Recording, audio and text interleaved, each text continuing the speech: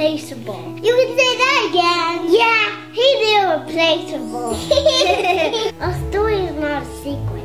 When we were just little tiny babies, we didn't have a father. We were fatherless.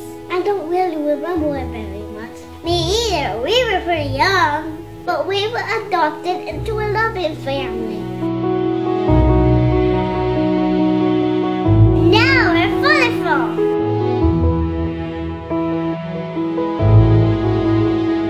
My dad really loves me.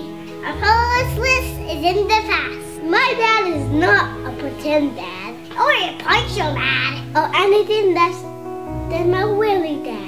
And I'm his really daughter, and I'm his really son. It's a pretty good deal, actually. There are a lot of people in this world who don't have a father, or who have a bad father. Maybe that's your story.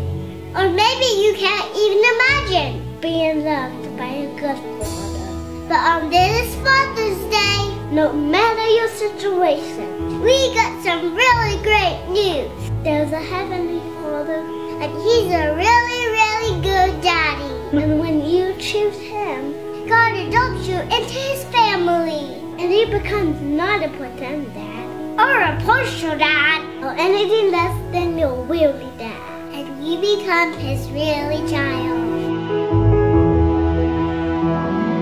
We may be young, but two things we know from experience. First, the love of the good father is something to treasure forever.